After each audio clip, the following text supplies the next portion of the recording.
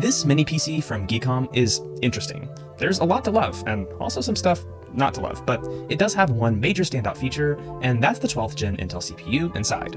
In this video, I'm going to see how this performs in Windows, doing a few different tasks, but also explore how this might be beneficial in a home lab setup thanks to those fancy P and E cores, which made on my channel, I love three things: used desktop PCs, NAS appliances, and little guys like this. So I couldn't really pass up the chance to take a look at a mini PC with an Intel 12th gen mobile CPU, because while this thing might be possibly out of your price range, and mine for that matter, I think it's worth taking a look at, because even if you can't afford one of these now, in a few years, 12th and 13th gen Intel devices will most likely be much more affordable on the used market.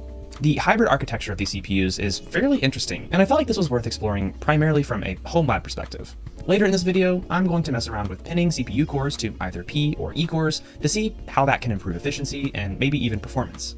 Now, just for the sake of transparency, GEEKOM did send this over, but that was with the expectation that I could say whatever I want. No money was exchanged and never will be on this channel, unless you see or hear the words sponsored by, like when I say, this video, what is this thing? Well, it's the GEEKOM Mini it12, and if we check out the Amazon marketing, we can learn a lot about it. First of all, we can see that the 12th gen CPU has 21,038, which is a bigger number than those other two numbers. And this makes it blue, which is good. Sorry, I had fun looking at the Amazon marketing materials. Anyway, okay, actually serious now. As I mentioned, this does have a 12th gen mobile CPU, the i7-1260P, which has 4 P or performance cores that can boost to 4.7 GHz and 8 E or endurance cores that can boost up to 3.4 GHz. Now, if you're watching this video, you're probably aware, but starting with Intel's 12th gen CPUs, there are now two different types of cores: P cores with higher clock speeds and hyperthreading, and E cores. These have lower clocks and lack hyperthreading.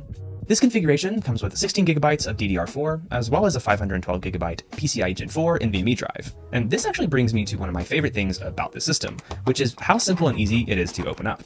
There aren't any glued-on rubber feet over the screw holes or plastic clips to break off. It's just 4 screws and you're in. Aha! Oh, and the screws are actually captive, so you don't have to go hunting them down with a magnet when you inevitably drop them on your carpet. See, this is a great feature, GEEKOM. Why not put this on your Amazon marketing? Oh gosh, I'm gonna break this cable. Inside, there's also a 42mm SATA M.2 slot, as well as a ribbon cable that goes to a 2.5-inch drive bay.